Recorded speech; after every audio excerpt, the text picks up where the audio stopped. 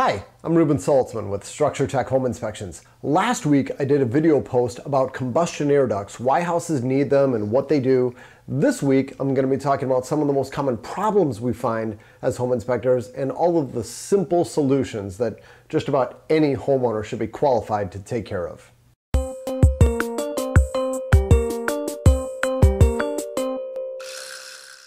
So as I mentioned in last week's video, a combustion air duct is this big insulated tube that drops down next to your HVAC equipment, typically next to the furnace or boiler, whatever the biggest fuel utilization equipment you have in your home is. It's going to drop down onto the floor right next to that equipment.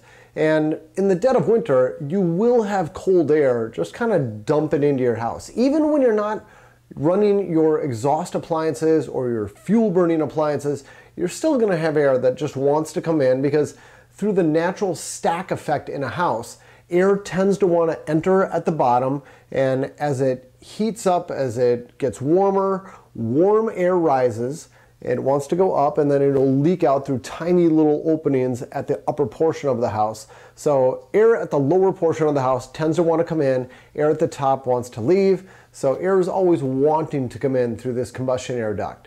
So people will notice there's cold air coming in, and so that leads us to one of the most common problems we find with combustion air ducts is intentional blockage. This is where homeowners don't like that cold air coming in and they fix it. And there's two ways people fix it. Number one is they take towels or clothing or whatever and they stuff it into that duct and they fix this cold air leak by fixing their combustion air duct. They disable it. This is ignorant blockage. Well, it's intentional ignorant blockage. This should never happen. Never do this. That duct is there for a reason. I would call this a safety issue. That air is needed for your combustion appliances. So if you ever find that, take the clothes out. Another way people might do it is to just block it at the exterior. We've seen it duct taped over. We've seen people put plastic over the intake at the exterior. It is there for a reason. Don't ever block this. So that's one thing we find as home inspectors. Another is ignorant blockage. And wait, ignorant unintentional blockage. That's what I meant to say. Ignorant unintentional blockage. This happens, typically the only reason this happens is when you have a siding contractor come through, they replace all the siding, and then after they've taken everything off, they forgot what this hole in the side of the house was, so they put a damper on the outside. Now, dampers are meant to help prevent air coming in. They only allow air out. It's kind of a one-way valve. And when you do that on your combustion air intake, you almost might as well stuff it full of clothing or duct tape it shut. It's now going to be useless. We've found many a damper at the outside of newly sided houses.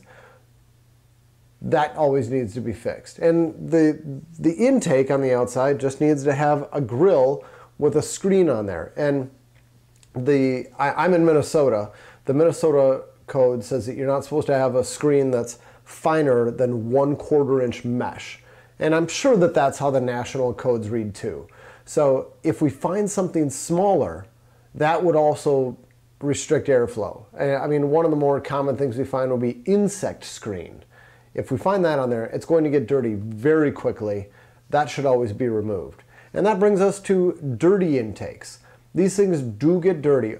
It should be cleaned annually. This is just an annual maintenance thing. As a homeowner, you need to check your combustion air intake, and if you have an air exchanger or an HRV, an ERV, one of these things that brings fresh air in and exhausts stale air out of your home, you need to clean that intake annually as well. Now at my house, I have both the combustion air intake and the HRV intake right next to each other. You can hardly tell the difference between the two. When they're dirty, the solution is the same.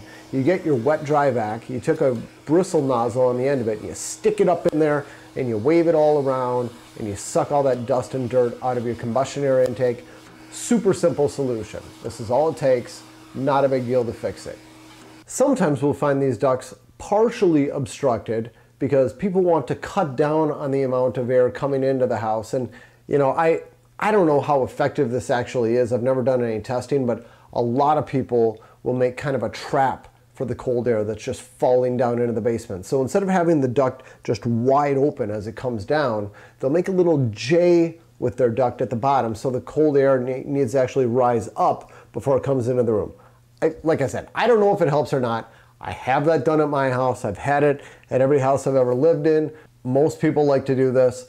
Sometimes people will put a little bucket at the bottom of that. They'll put like a 5-gallon bucket, and that will work as long as you're not obstructing the total opening. If you have a fairly small duct, and you have to do a little bit of math here.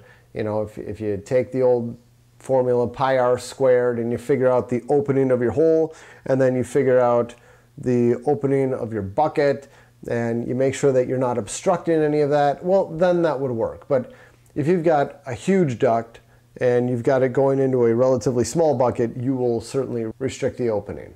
The easy fix: remove the bucket, maybe make a J with it at the bottom.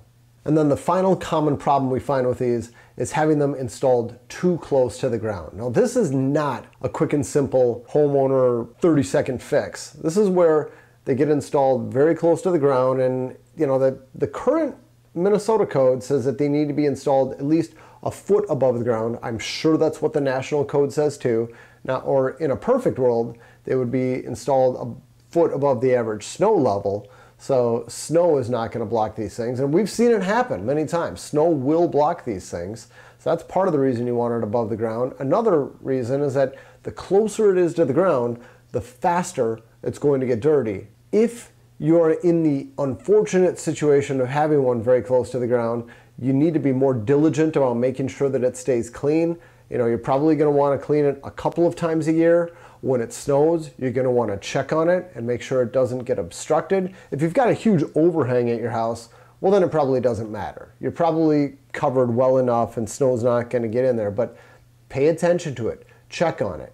If you want a more permanent solution, you could have what we have dubbed a snorkel. Now, this is not the official term. There is no official term for this, but we think snorkel is a good term for it. And it's where you take the duct, you bring it out, you bring it up, and then point it back down again. Or maybe a periscope. There's a good term for it. I just came up with that just now as I was talking.